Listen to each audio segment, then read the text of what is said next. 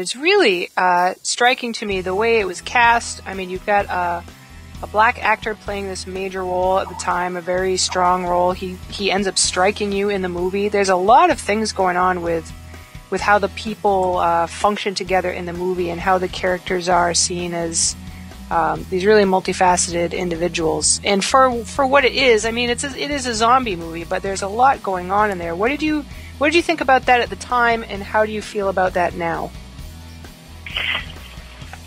What I thought about it at the time, Annabelle, was I really didn't think about it at the time. I didn't make that correlation. I was very involved in the pure element of being in a feature film. It was extremely exciting for me to be involved in this medium. I had always wanted to go into film.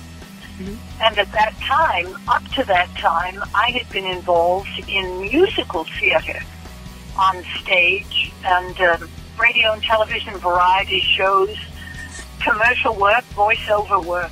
But to be in a feature film was a big deal for me. Yeah. That's as far as I went in my head.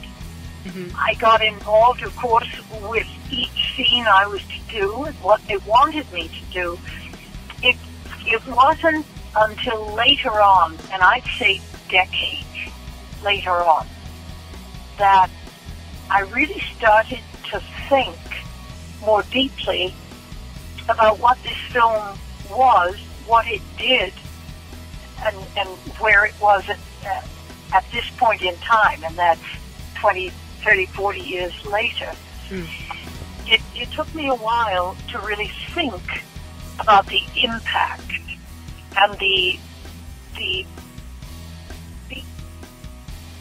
things that we covered, whether it was the black issue, which we really didn't talk about at all in the film. It was just a man against another man, and it just happened white and black. That's, to me, one of the most exciting things that about our film, and one of the things that I think sustains it as much as it has been sustained over the years. We didn't make an issue out of the black and white. It was just survival. It was human survival. Yeah. Hi, I'm Galen Ross. I'm an actress that you may remember from Dawn of the Dead and Creepshow, and a documentary filmmaker for the past 25 years. And you're listening to Without Your Head.